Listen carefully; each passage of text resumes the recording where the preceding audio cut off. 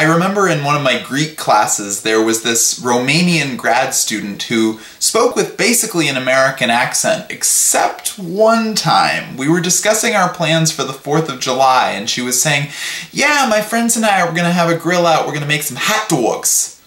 And everyone said, hot dogs?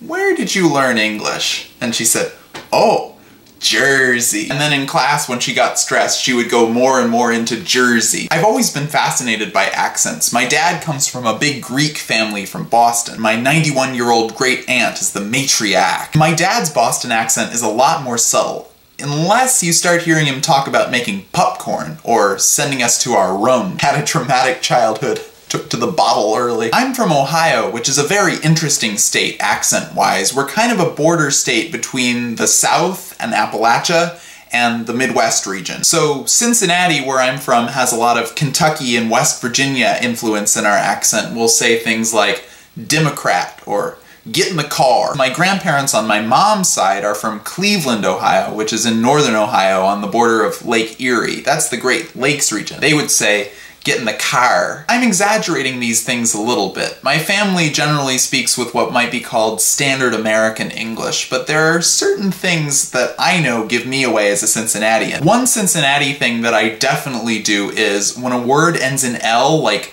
people or circle, I'll say it like it ends in a W, like people or circle. And I actually have an example of this from a previous video. Yes, Play-Doh people. What is your accent, and what is the accent like where you're from? Tell me, I want to know.